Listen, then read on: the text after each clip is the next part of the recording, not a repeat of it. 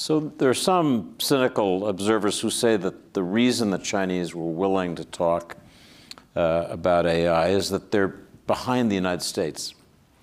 And so they want to learn what they could about where we are. You're our ambassador for digital policy. You have the broad overview. Where are the U.S. and China in this technological competition on large language models, on quantum computing, on biotech? Are we ahead, behind, even? What's your judgment? I mean, rather than let me make a sort of political pronouncement about where I think we are, which country in the world is the largest, most popular destination for entrepreneurs who want to build businesses in these spaces? Which country in the world is the destination of the largest amount of venture capital and private equity investment in these areas?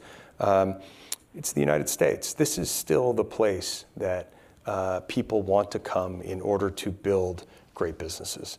And ultimately, that's the most powerful arrow in our quiver. And so I think that if you believe that tech innovation as a source of national power is foundational, and I believe that with every fiber of my being, that traditional measures of strength like GDP or like military capacity are more and more downstream, actually, of a nation or a coalition and economy's ability to innovate in these core technology areas. If you believe that, then innovation has to remain our North Star, because we're in the early innings of a significant competition to see whose operating system becomes the dominant one in the world in these areas. And if those of us who are committed to things like representative government and free markets and equal treatment of all people need a generally rights-respecting operating system to prevail.